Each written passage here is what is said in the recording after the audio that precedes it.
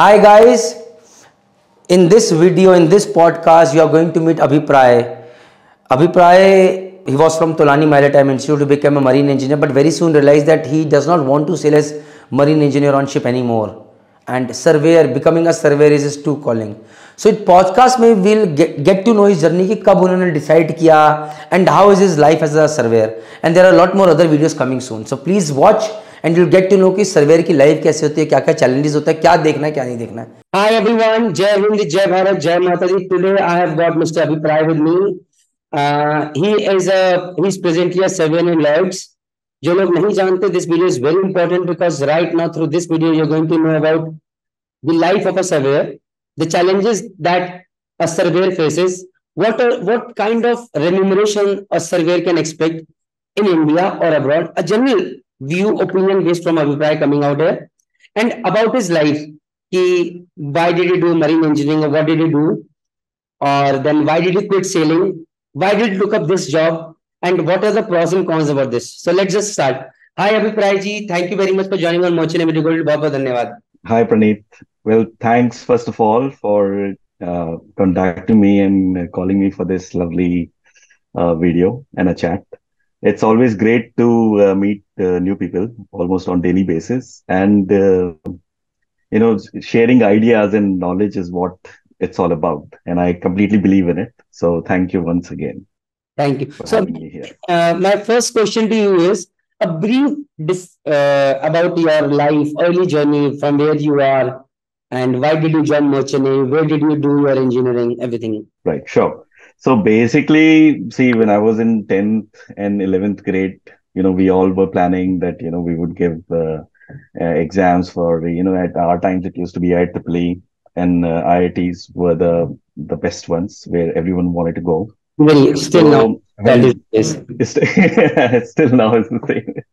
So yeah, when that didn't work out, then I was like, fine, I have to look, either I have to take a year off and look and prepare for it again, or look for other things as to in my career, whether IIT is something, or engineering, hardcore engineering, something which I'm looking for, or there can be some other areas where I can widen my horizon. So it happens so that one of my mother's friend, and their son was in Merchant Navy. Their son was in IIT, sorry.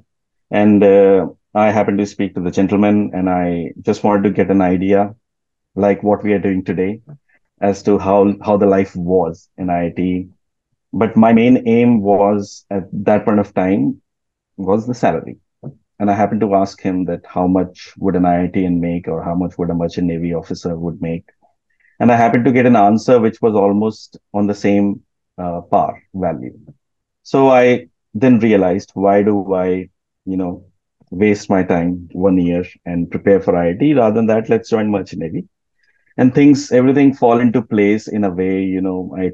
I gave an exam in EMIT. At that time, the Maersk was doing dual certification in EMIT. It was their first year. And then I also happened to give, entrance exam for Tolani. Tolani was very quick, pretty straightforward. I managed to get in, and we did the course from there as a marine engineer. So that was sort of a journey and the plan which happened, and it all happened in a click, because I was completely clueless as to what I was supposed to do. And then within 2 weeks or 3 weeks, I was, already enrolled into marine engineering course. So 4 years as a marine engineer, and you got a job, I suppose. So how long did you sail? How was your experience in short? And then why did you quit sailing? Sure. So I was I was working on chemical tankers and product tankers, and so we had this phase of the internship, where we would do our internship and we could come back to the college to do the final exams. So that was the first sail which I did. That was about for 4 months. And then when I completed my marine engineering, I did another vessel for around 6 months. Even though I had planned on my first ship that this is something which is not meant for me. I still gave it a go, and I did a second shift just to make sure whether I was doing a mistake or not. So, and I think I did the right thing. Merchant Navy is not for everyone, and there is a lot which goes into running the ship on every day, the operational wise. So that was my tenure on board the ships. This video goes like merchant navy is not for everyone. I am a survivor. I am a surveyor right now. This looks nice. This looks nice. Yeah, it can Uh, be. it can be, but it came out very well. So you just did Right. two sales as an engineer, and then you decided कि भाई this is not made for me. What made you decide that this is not made for you? Was it staying away from family? Were it the hardships out there? So what made you realize कि यार no, this is not made for me? Yes. So, as you rightly said, it was like a collective things which happened on, daily basis or monthly basis, which, sort of it happened so that it a bubble was being made and then it burst one day. So things like you mentioned, internet connectivity during, the time it was 2009-10 was an issue. We were writing long emails to, back homes and to our partners at that time. I And was also doing the same thing. the calling, Calling was pretty yes, that was expensive, quite a challenge, right? very expensive. And it was pretty expensive. Yes, and then making a call for half an hour, if I'm correct, it was $30 or something. And the problem was that being a junior engineer, you think about $30, $20, right? Because this is your first job where you're landing after doing your marine engineering. So any amount of money, is important to you. So these were few reasons. Of course, when it comes to the work, and as I said, merchant navy is not for everyone. The what I had in my mind, and I'm being quite open about it. Before I went to the ship, I felt and I thought that maybe I'll be opening up pumps and I'll be finding out the issues and I'll be resolving the issues. But unfortunately, it was so that we were just doing the routine maintenance, so just opening up things, checking and putting them back. But the ship was new, couldn't find anything to fix. Now that it could have been that had I been on an old ship, and if I was doing a lot of jobs every day, I would have thought the otherwise. So I'm just saying that it was just a mind's perspective, you know that I really felt that I would be doing some really hardcore engineering work as such, but I felt like that I wasn't doing so. And at the same time, I always wanted to study further. So I was like, fine, if I want to do it after 2 years, and if I'm not really enjoying what I'm doing now, then why shouldn't I do it now? So it was quite a quick decision So when you told your during family, my second. when you told, sorry, the topic is going a little bit off, but this is also No, no, that's fine. Go on. very important for people who are watching this because these youngsters who are coming right now thinking about money, they need to watch this video because merchant navy is not for everyone. You rightly said that. So, what I would want to ask you when you told your family, "Ki, bhai, this is not made for me," they said, "Arey, we have spent 4 years, you spent so much money has gone because Torani is not cheap. Yeah, It comes yeah, at a that's very true. big price. So, how did they react? Yes. More than money, it So was of a course the answer. transformation that you were talking about. Yes, the answer was definitely no, and I was told that you have completely gone mad, and what you're doing is wrong. And but then what I always believe in that if whatever you deliver vocally, if you deliver with a lot of confidence, if you've done your groundwork, and if you are able to let the other person know that what you're saying is what you believe in, then it might work in your favor. So I think that's what happened. I did my groundwork. I knew that I didn't want to do merchant navy. So you left sailing. Now Uh, what? So yes, I left sailing and then I took a 3 months off, basically, wherein I taught kids 11, 12, 11, 12 grade kids maths and physics. I also happened to be have a hard liking towards music, so I taught guitar, I taught keyboard to kids, and believe it or not, I was able to make the same amount of money which I was when I was on the ship. So that was the first thing which I proved, that I don't have to be on ship to make the same amount of money. So having said that, I was, planning and seeing what I can do. So naval architecture came into the mind. I used to be a good student in naval architecture during my Tulani days. And I was like, this is something which I can pursue. Ships are being built every day. Everyone needs a naval architect at some point of time.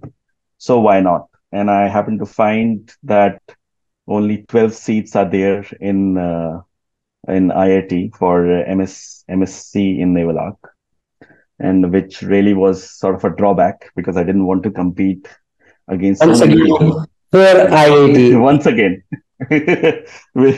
So it was quite a lucky situation that my father, he was like, okay, you first tell me what you want to do, and we will see and try and support you. So I looked for a course in UK because it was for 1 year, and it was in MSc Naval Architecture, and I felt that 1 year is a good time for having a master's degree, and let's give it a go. So long story short, it happened that way, ये and बच्चा I पापा के managed ऊपर to. चलो डला अभी इस time पे तो होना ही था. So Jay, Jay. you did your naval architecture, and then after that what happened? So yes, getting into naval architecture was pretty easy, I would say. But going through the course was a little difficult because in India we are quite used to being, taught properly by our teachers and by our peers and by our seniors, in the way that we have been told that if you don't do this, what's going to happen? If you don't study, you're going to fail. Right. But in here, there was no one to tell you that. It was all you. You were considered as someone who was responsible enough to understand the depth of the situation, to understand that you were doing a master's course. So it was quite different in a way that uh, if you miss assignment, you lose the marks. You don't have someone to pay heed to. No one's going to listen to you, and suddenly you have an exam to sit for. So that way it was quite difficult. Also, you have a dissertation to do in master's degree. So mostly that's where they pay a lot of importance on, because if you're doing a master's degree, you have to do some sort of a research to prove that you are eligible for this course, and you're eligible to complete this course. So but when it comes to the exams part, I felt it was quite easy. Having given exams in India or anywhere else other than Asia, I would say it was pretty easy to complete the course eventually. So you did your naval architecture from UK. Then after that, what came along? Oh, right. Yes, yes. Sorry, I got sidelined. No worries. Any So, information is good information. believe it or not, yeah, believe it or not, I was applying for jobs from the day one I was in the UK, because I also thought that I could work part time and whatnot. And in 1 year, I might have applied for 500 odd jobs. And I only got two interviews by the end of the naval architecture.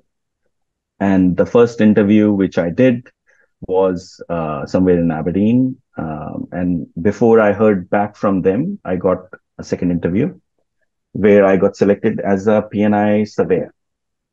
So that was the surveying journey for me.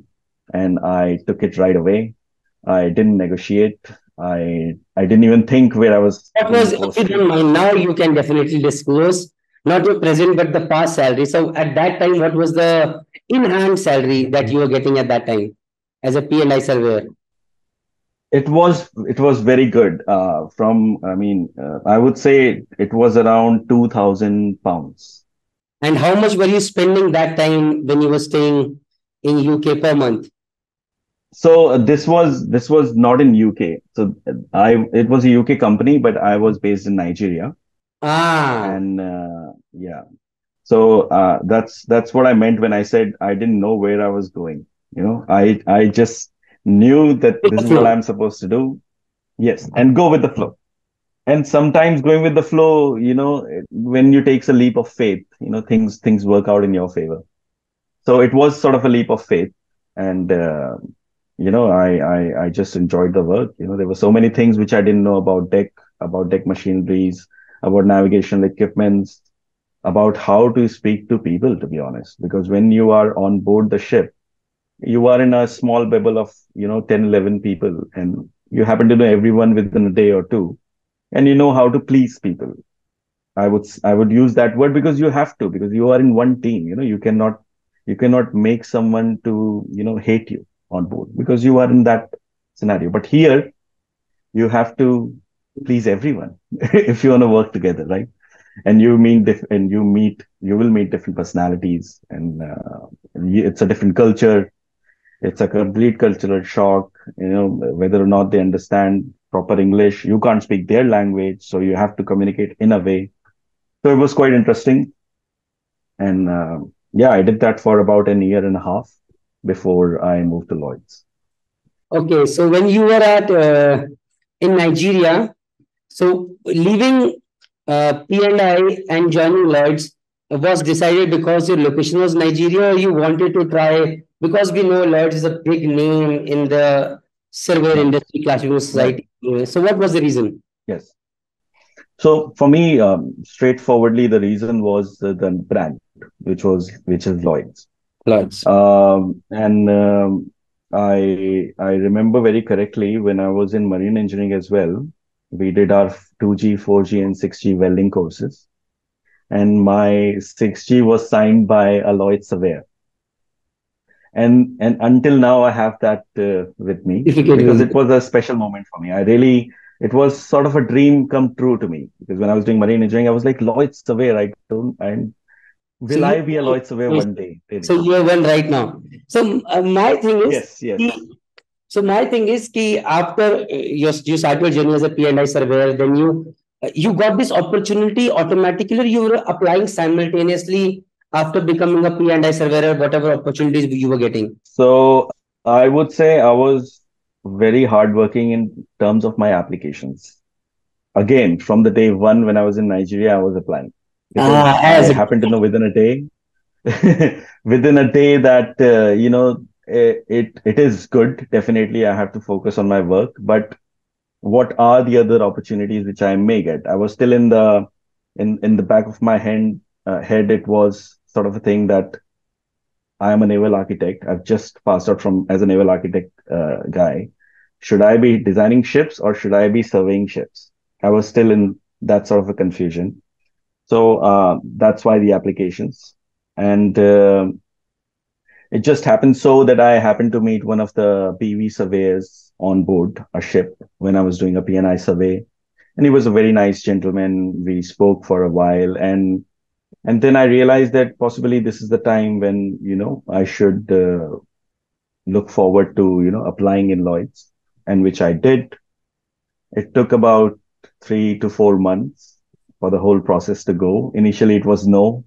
I followed up. Again, it was no. I followed up. So it wasn't an easy process. persistence, my friend. You did not give up, huh? Persistence. Yes, yes. So that really, really worked well because I did the interview, but it was a no.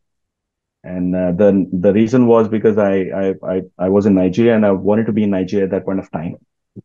And they were looking for someone who could roam around Africa, basically. So I think I was just lucky that I got that opportunity, and I came to Dubai in Lloyd's. So which year did you join Lloyd's Dubai? This was 2014. So 2014, you joined Lloyd's Dubai, and the first Yeah, rank that you got was.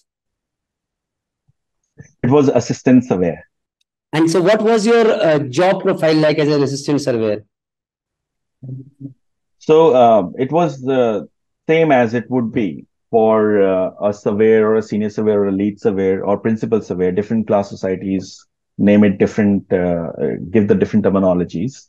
But having said that, it is like a junior most position in, like how you would say a junior most officer on board a ship.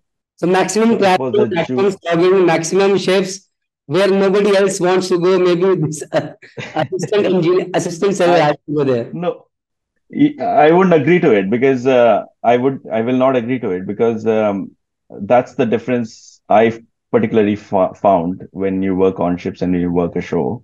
So ashore, it all depends on how you portray yourself. How confident are you at your work?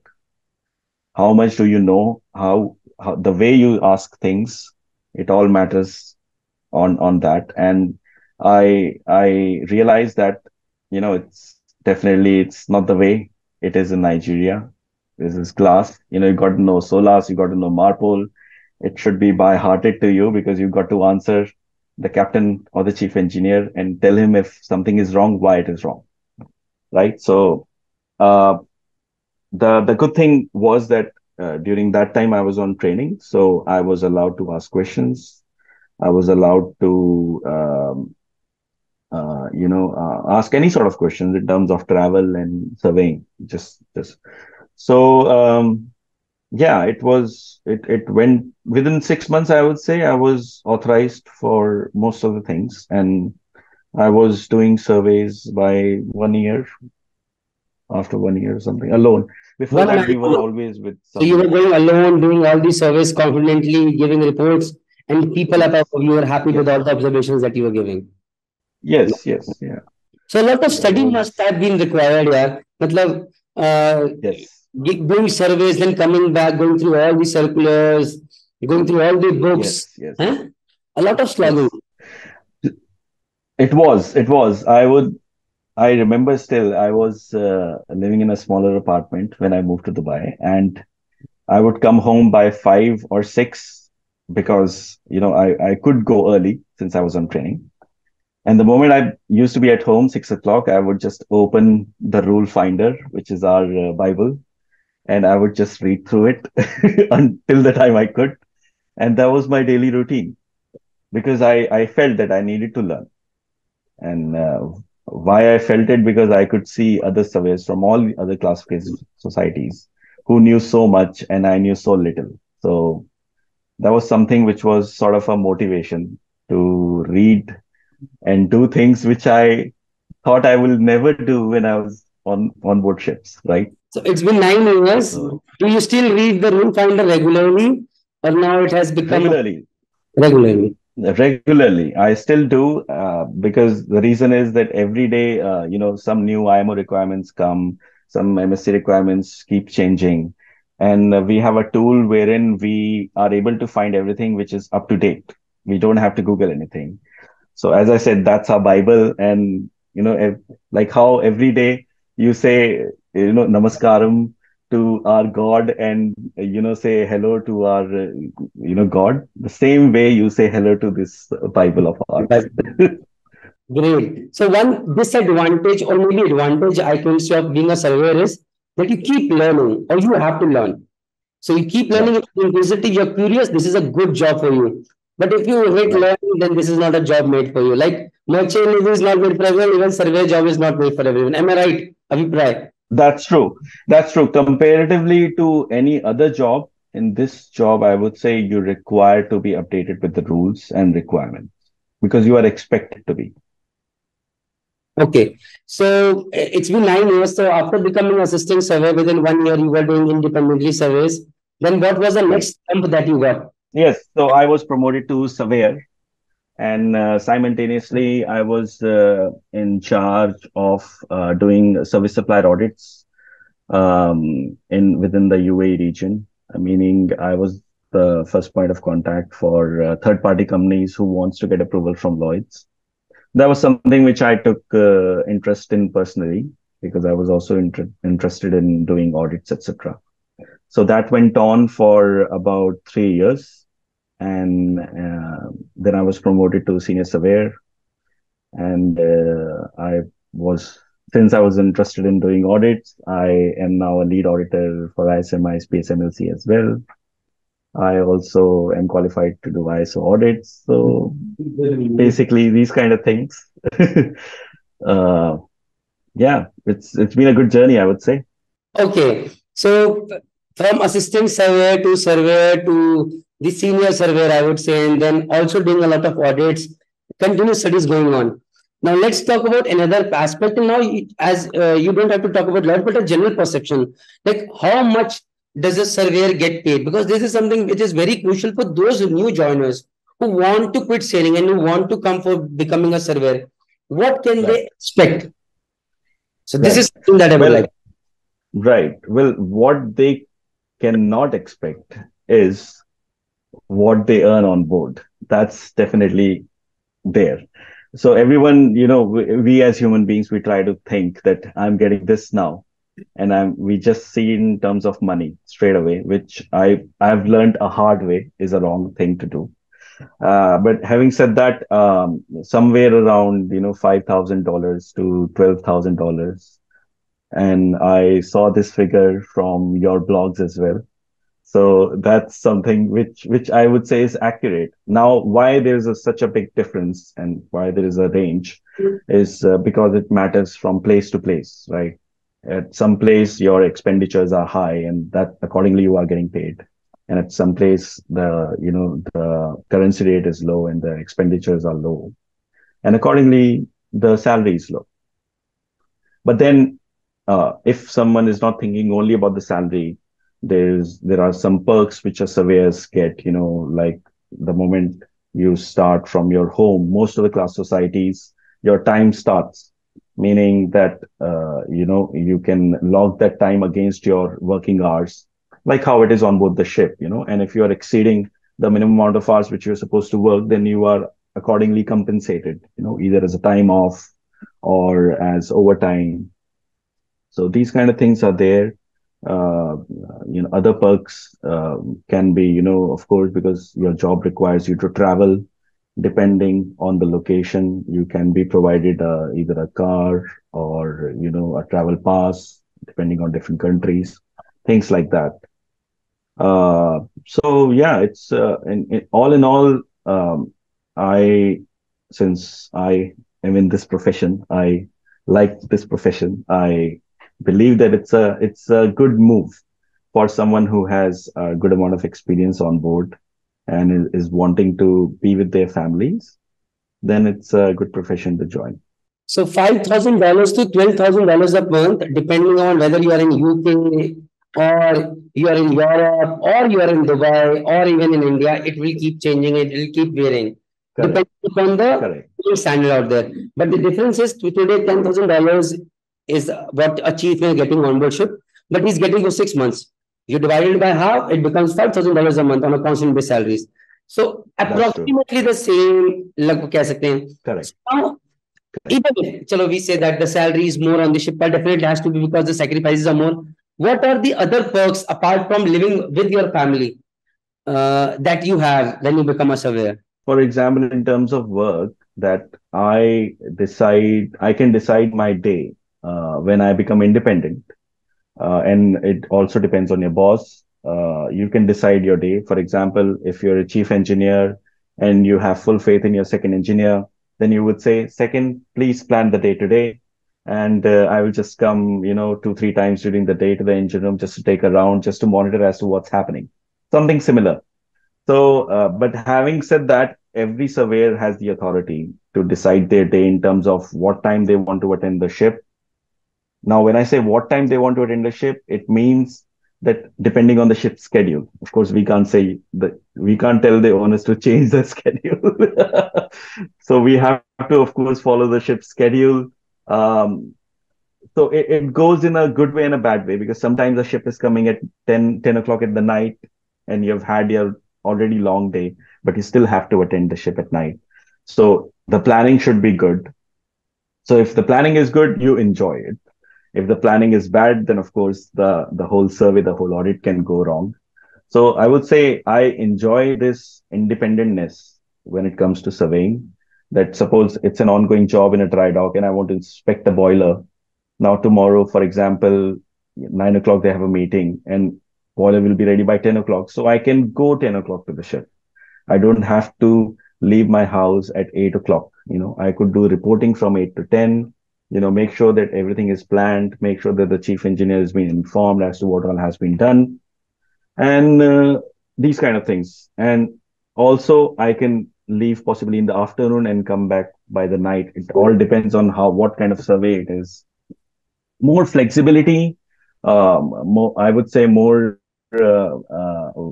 family time you can expect if you are doing routine jobs. So you feel like that you are in a place where everything is in harmony, in a Okay. way.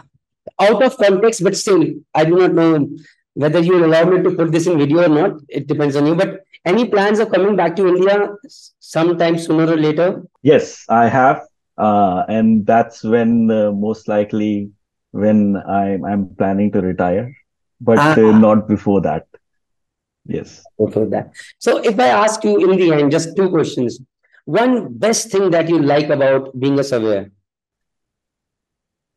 I like the control. Ah, Uh, I really enjoy it. I like the control, and but for having that, you must know everything. So I've worked really hard to achieve that. I mean, I'm sure you can imagine 26-year-old surveyor going on board, meeting a captain who's 60-year-old having a command for 35 years, meeting a chief engineer who's 55-year-old having a command for again 35 years is a challenging thing to do. And definitely. I have faced criticism on board that things like who's this young guy who possibly knows nothing about what I do on the ship, etc. And we happen to get these sort of judgments about people.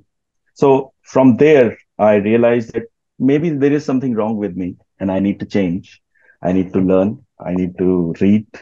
And that builds up the confidence and the control. So knowing how to control a survey and an audit is quite an important thing, because if you can't control it, then you can't do it.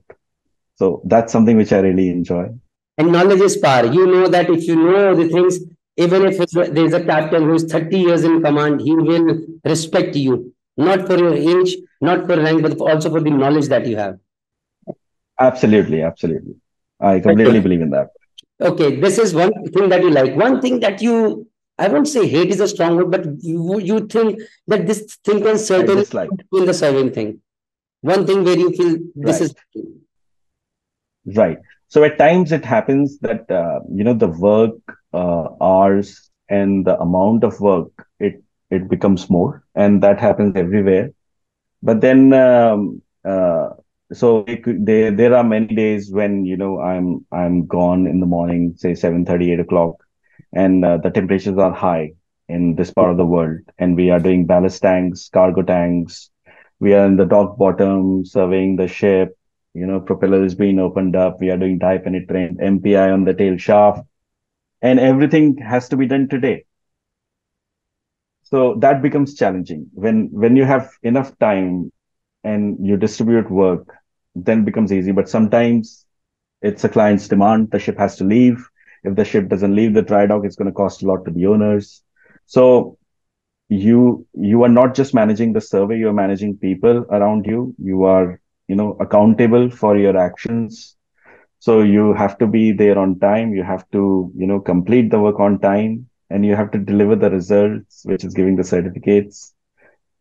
And you have to do it correctly, because one mistake you do, you can't ask things to be opened up again. So that becomes quite challenging. and knowing your Same journey, here, a Pranay. lot of comments will come on the video, and you will always be there to help me so that we can solve the queries. With this, all I can say is Absolutely. thank you very much. Jai Hind, Jai Bharat, Jai Thank Mata. you, Pranay.